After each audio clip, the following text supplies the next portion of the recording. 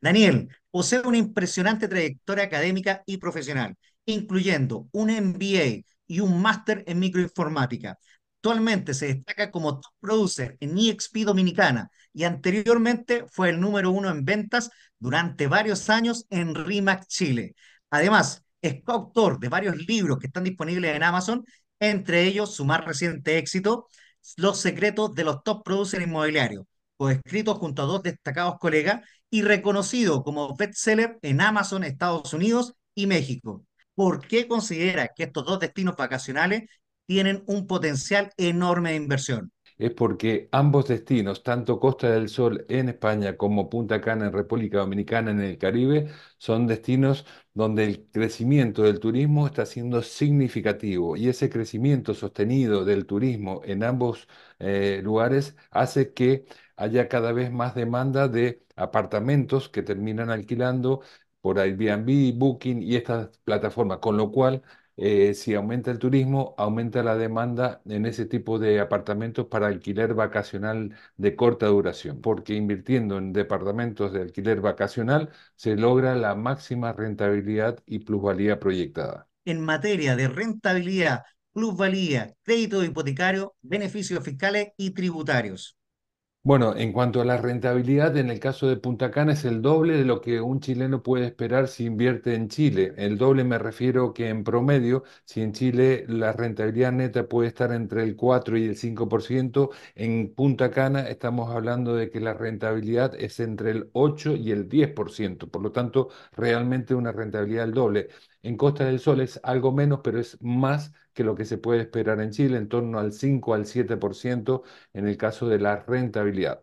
En el caso de la plusvalía proyectada, esa plusvalía proyectada significa cuánto se va a apreciar el inmueble en el tiempo. No podemos adivinar el futuro, pero sí podemos compartir que en los tres últimos años se duplicó el valor en promedio de las propiedades en Punta Cana, con lo cual eso significa que en 3 años más pudiera eventualmente uno que invierte hoy tener el doble de su capital si se repite la historia que nadie lo puede garantizar. Y en el caso de Costa del Sol, en la última década ha tenido una plusvalía proyectada inmejorable. O sea, no ha habido precedentes con una plusvalía tan importante como la que está habiendo hoy en Costa del Sol, al sur de España, que es donde están llegando muchos europeos, no solamente a vacacionar, sino a vivir por los 300 días de sol que tiene, entre otros atractivos, Costa del Sol.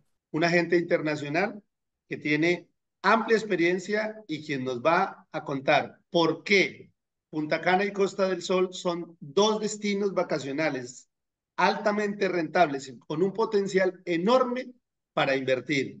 Mira, lo que te voy a compartir es mi propia vivencia. He vivido en mis 2 últimos años en Punta Cana y ahora vivo en la Costa del Sol. Por lo tanto, no voy a hablar de lo que me han contado, sino lo que yo mismo he experimentado. Soy asesor inmobiliario y también inversor. He invertido en Punta Cana y tengo previsto invertir en Costa del Sol. Por lo tanto, si yo mismo he invertido y es lo que le recomiendo a mis clientes, es porque hice ese análisis comparativo. ¿Dónde está hoy el mejor destino para invertir? Y la conclusión fue que los dos mejores destinos para invertir son Punta Cana y Costa del Sol, porque está habiendo un boom turístico en ambos destinos y como consecuencia un boom inmobiliario. Estamos hablando básicamente de un bucle infinito. A mayor cantidad de turistas visitando Punta Cana y Costa del Sol, mayor desarrollo inmobiliario para atender este flujo de turistas, lo cual genera un desarrollo a nivel de la economía y un potencial de inversión para quienes estén interesados, especialmente de Colombia, que es un país que en este momento los inversionistas están buscando evidentemente unos lugares donde haya seguridad para la inversión. El tema de los créditos hipotecarios y por supuesto los beneficios de orden fiscal y tributarios que podría tener un inversionista.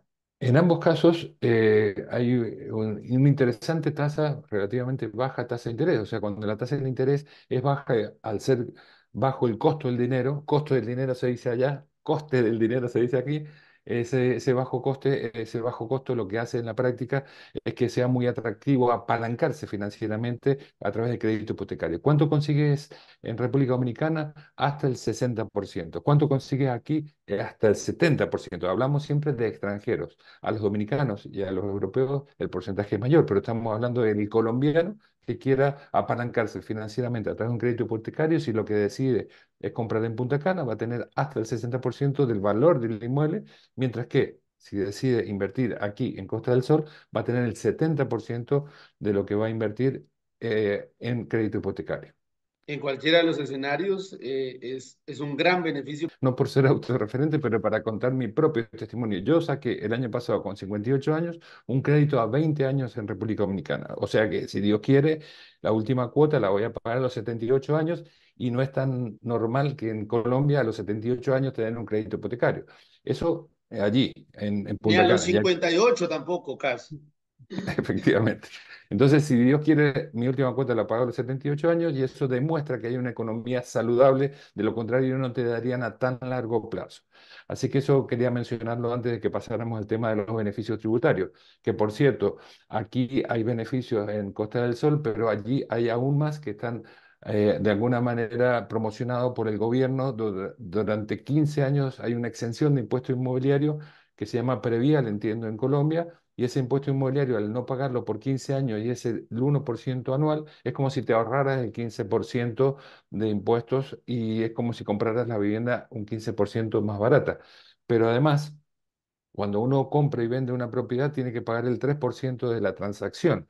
Ese también es otro incentivo fiscal que, sumado a los 15, estos 3% de ahorro, significa que en la práctica estás comprando una propiedad con el 18% menor de su valor, porque es el 18% lo que te ahorras de impuestos. Que podríamos llamarlo de otra manera, con el 18% de descuento directo gracias a dos variables. La primera, la forma en la que el Estado, es decir, el país de la República Dominicana, ha entendido la importancia de incentivar la inversión extranjera, y por otro lado, técnicamente, la motivación para que personas como los inversionistas colombianos puedan considerar una gran posibilidad de inversión en este escenario. Pues Daniel Insa es máster en Administración de Empresas, máster en Microinformática y actualmente es top producer en EXP Dominicana. Fue número uno en ventas hace ya varios años en Remax Chile, porque él ha estado por el mundo, y además autor de libros que están en Amazon. Su último libro lo escribió junto con dos coautores, Secretos de los Top Producers Inmobiliarios, el cual acaba de ser bestseller en Amazon de Estados Unidos y México. Ahora nos compartirá que está viviendo desde hace ya muy poco en la Costa del Sol, parte de su tiempo, porque parte de su tiempo también está en Punta Cana. Entonces, ahora mismo lo tenemos aquí en EXP España. Sin más, yo voy a hacer una breve presentación de por qué invertir en Punta Cana. Joaquín va a contarnos por qué invertir en Costa del Sol. Tal y como lo acaba de decir, yo estoy en ambos mundos. Yo tengo un eslogan que es: para propiedades vacacionales, lo mejor de América, Punta Cana, y para propiedades vacacionales en Europa, lo mejor, Costa del Sol. Soy inversor, además de asesor inmobiliario. He experimentado aquello que le sugiero y propongo a mis clientes de invertir. Antes de sugerirles a mis clientes, lo he hecho yo. ¿Para qué? Para saber, justamente, tener esa experiencia, esa vivencia de invertir en Punta Cana particularmente, habiendo accedido a créditos hipotecarios, y de modo que lo que les transmito a mis clientes es lo que yo mismo viví. Bueno, y la pregunta también bastante recurrente es: ¿República Dominicana un país estable? ¿Es un país predecible? Bueno, los números son bastante contundentes. En los últimos años, eh, República Dominicana ha sido el país que más creció en su Producto Bruto Interno, excepto en el momento de la pandemia. Lo cierto es que en el momento de la pandemia, por supuesto, el mundo cayó, pero el resto del tiempo hubo un promedio del 4,9% del Producto Bruto Interno. Entonces, al crecer casi al 5% anual todos los años durante más de una década, viene a demostrar que es una economía sólida, estable, predecible. Y el Banco Mundial está considerando que este año y el próximo el crecimiento va a ser todavía el 5% anual, con lo cual eso creo que habla también muy bien de cómo está la situación económica y qué tan predecible es República Dominicana. Tengo entendido que la mayoría de los inversores, y perdona que te interrumpa, o tenéis gran parte de los inversores que son españoles, ¿verdad? Efectivamente, mira, estadísticamente los que más invierten son estadounidenses, luego canadienses y luego europeos. Por último, latinoamericanos. Esa es la estadística. Ahora bien, si el primer mundo, como se suele decir, que Estados Unidos y Europa son los que más compran, quiere decir que evidentemente teniendo para invertir en sus propios países de origen, Estados Unidos, Canadá, Europa, lo hacen en República Dominicana, eso es porque les da tranquilidad y ese es mi siguiente tema que quería abordar. La seguridad jurídica, ¿existe realmente? ¿Es un país que me voy a encontrar con algún tipo de sorpresa o tengo certeza de que voy a invertir en algo seguro? ¿Mm? Y respondiendo a tu pregunta, Joaquín, dentro de los europeos, los españoles de los que más invierten. Pero si lo comparamos con un departamento equivalente a Miami, podemos hablar de que vale 4 veces menos. O sea que puedes comprar 4 departamentos en Punta Cana de lo que en Miami puedes comprar uno, con características similares. Me refiero a cercanía a la playa, amenidades y lo típico que buscamos en un departamento. Entonces, esa relación de 1 a 4 hace que sea muy atractivo para invertir en Punta Cana, incluso por los mismos estadounidenses, como mencionaba antes. Uno es Punta Cana y el otro es Costa del Sol. Son dos paraísos de inversiones inmobiliarias, pero queremos saber cuál de los dos puede ser más conveniente.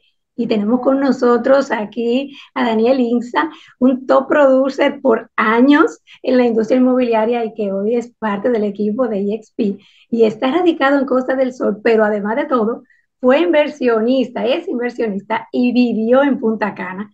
Y con él, que además tenemos la vasta experiencia de asesor inmobiliario e inversor, bueno, la verdad que para nosotros es un placer que tú hayas sacado de tu tiempo y sobre todo por tantas actividades.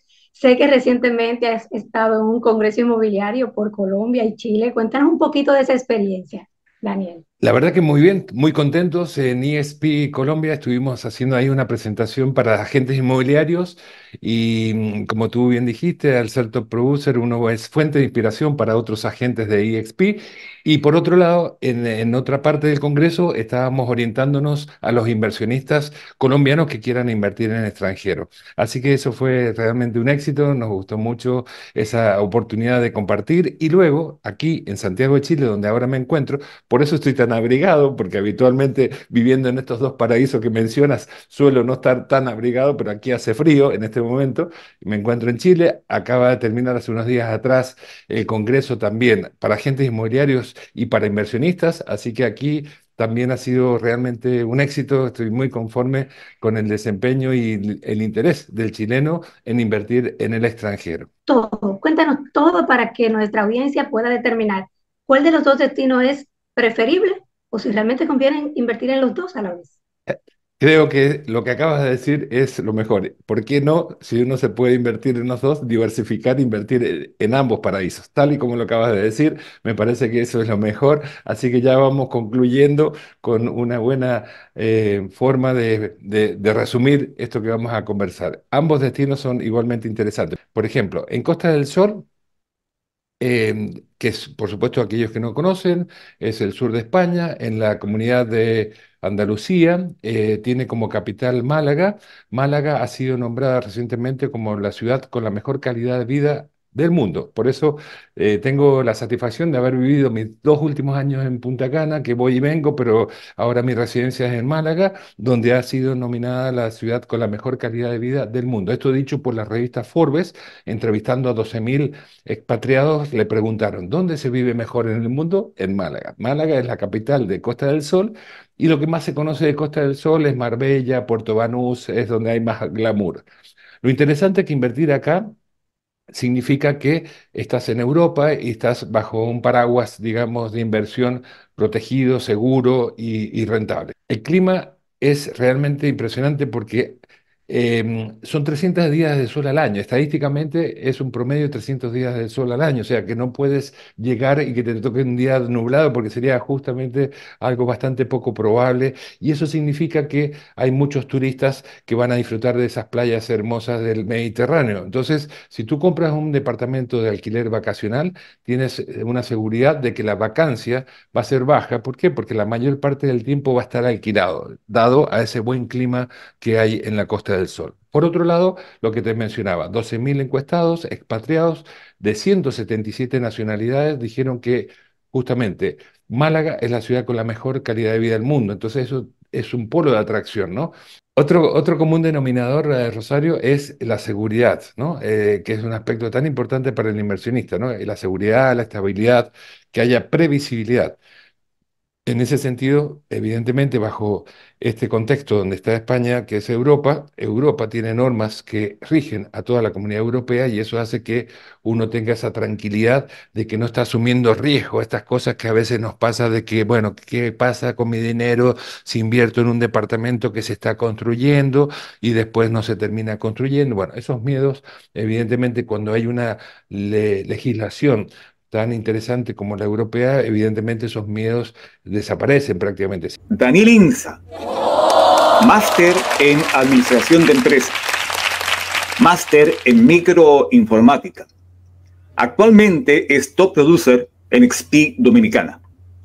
Fue número 1, escuchen bien, número 1 por varios años, número 1 en ventas en RE/MAX en Chile. Y además es autor de libros que están en Amazon. Su último libro lo escribió junto a 2 coautores, Secretos de los Top Producers Inmobiliarios, el cual acaba de ser bestseller en Amazon, Estados Unidos y México. No me limito a decirle cuál es la mejor propiedad y nada más, sino que ayudo a ese cliente, en este ejemplo que das, chileno, donde le presento a los gerentes de los bancos que son gerentes de los bancos que yo mismo recorrí, conocí, y por lo tanto eso los clientes lo agradecen, porque al presentarle por correo, mira, este es mi cliente, Daniel García, se encuentra en Chile, quiere comprar una propiedad aquí, y le digo a Daniel García, mira, acá te presento, el gerente del banco Scotiabank, por ejemplo, y de alguna manera los enlazo y después tú sigues conversando con el gerente de cada una de las 3 o 4 entidades financieras, bancos que yo te presento. Entonces, digo que me diferencio en eso porque no todo el mundo le ayuda a sus clientes a lograr ese financiamiento. Pero no solamente ese aspecto financiero, sino también le ayudo en la parte legal. Tenemos alianzas y de alguna manera con distintos estudios jurídicos que quien quiere desde Chile tener absoluta claridad desde lo legal cuáles son las alternativas para adquirir una propiedad en Punta Cana, bueno, también le presento 3 estudios jurídicos para que cada quien decida con cuál de ellos trabajar. Por ejemplo, si tú tienes que decidir, Daniel, si vas a invertir como persona física, ¿no? O como persona jurídica. Y esa es una decisión que tiene que ver con tu realidad. No hay una receta única que es mejor una cosa que la otra, ¿no? A diferencia de Estados Unidos, que siempre se recomienda que sea con personas jurídicas, la compra de un inmueble. En este caso, no, depende de cada caso. ¿Quién te va a guiar mejor que nadie? Un estudio jurídico. Entonces, yo al presentarle a 3 o 4 estudios jurídicos, digo 3 o 4 para no presentarle uno, porque si no puede pensarse que es una opinión sesgada. Le presento también empresas que van a operar y van a administrar el apartamento que compraras tú, por ejemplo, donde tú desde Chile tienes que despreocuparte en cómo vas a hacer para maximizar la rentabilidad de ese apartamento que lo tienes a mucha distancia y que tú quieres disfrutarlo y sacarle la máxima rentabilidad. Bueno, tú le pagas a una empresa un variable en función de resultados que se encarga y es especializada en la administración de inmuebles y esa empresa va a ponerlo a través de las distintas plataformas como por ejemplo Airbnb, Booking y demás, va a dar a conocer ese apartamento y va a maximizar la rentabilidad porque tiene esa empresa los mismos intereses que tú. O sea, lograr maximizar los ingresos porque en definitiva como gana un porcentaje sobre esos ingresos va a tener el mismo interés que tú en el sentido que va a querer que se le saque el máximo partido a ese apartamento y tú cualquier inconveniente que surja te apalancas y te apoyas en esa empresa administradora para que ellos resuelvan todo, para darle una solución integral, aspecto legal, aspecto administrativo y aspecto financiero. Ah, por cierto, también tributario, que en algunos casos le presento a tributario para que los contables, los contadores de Chile, en este caso con los de allí, hablen y se entiendan a ver la situación patrimonial de cada uno para ver cuál es la manera de beneficiarse, por ejemplo, en temas impositivos, ¿no? Aquella persona que quiere invertir en Punta Cana o Costa del Sol, aquí está la solución. Don Daniel Insa, ¿cierto?, con su equipo, presto para poder apoyar. Pueden conversar directamente con él y preguntar todo lo que hemos conversado acá y quizás mucho más para que usted logre una muy buena inversión, ya sea en Punta Cana o Costa del Sol. Daniel, muchas gracias por haber tenido presente en este show de los bienes raíces. No será la última vez, para seguir conversando de cómo poder invertir bien con una persona que lo haga bien y que el resultado sea bueno.